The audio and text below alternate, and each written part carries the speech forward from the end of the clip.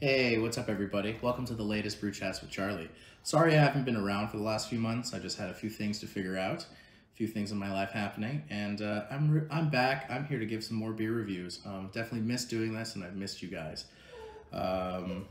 The brewery that I'm covering today is a brewery in West Kendall. It's called Spanish Marie Brewery. This brewery is honestly one of my favorites. My dad and I have been going there since a month after it opened, and we met the brewmaster Jaime, and he was really great at just introducing us to really innovative beers. First couple of beers that we tried were actually two blonde ales that were infused with guava and infused with melon, and honestly I fell in love with it. Something that Spanish Marie is really good at making is dessert themed beers. So the beer, for example, the beer that I got for you today is a cherry pie filling sour. So I'm really excited to try this. It looks really good. I love the artwork on the can as well. It's pretty sweet. Jaime also kind of talked about Spanish Marie and like why Spanish Marie. So long story short, Spanish Marie was actually a bootlegger in Miami during Prohibition era. So she would actually smuggle rum from Miami to Coconut Grove and Cuba, and it was really, really cool. She was never found, so there's a whole mystery to it. And this brewery is a Prohibition era craft brewery, which is pretty cool. They have two venues. One of them is Speakeasy that they rent out for parties, and then they also have a bigger tap room that they call a secret beer garden.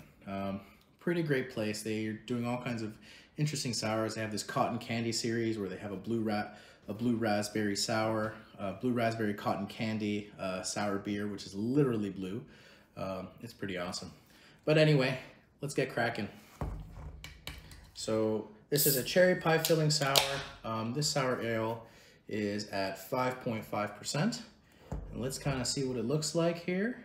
So right out of the gate, it is an absolutely beet red color. Definitely looks like Mama's cherry pies cooking at Thanksgiving.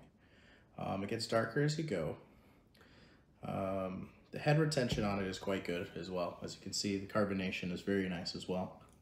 This was probably, doesn't really say the age of it on the can, but judging by the carbonation, this has probably been done in the last couple of months, which is definitely what you want in a beer. Cheers. Okay, so the aroma is definitely cherry. I don't really get much else. It's just really, really pungent cherry, but let's see what it tastes like.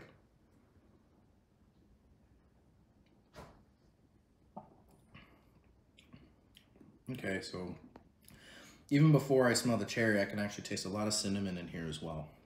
It literally, what can I say? It literally tastes like a cherry pie filling in a beer. I definitely feel like my grandma made this, to be honest. It is quite nice, quite refreshing. It is something that I definitely can't have all the time.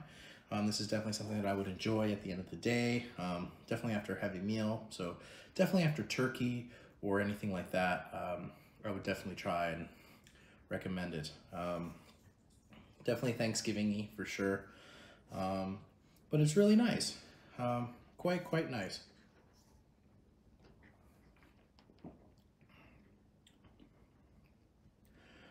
Definitely a strong cherry flavor, definitely the cinnamon. It's really what adds a nice flavor to this. Definitely check out Spanish Marie Brewery. So not just a cherry pie filling sour, but they also, like I mentioned, do a cotton candy series. And on top of it all, they're really not afraid to get creative. If you're into dessert beers, if you're into beers that are really sweet, if you're into sours, definitely check these guys out. Anyway, guys, thank you so much for tuning into Brew Chats with Charlie. Have a great day. Cheers.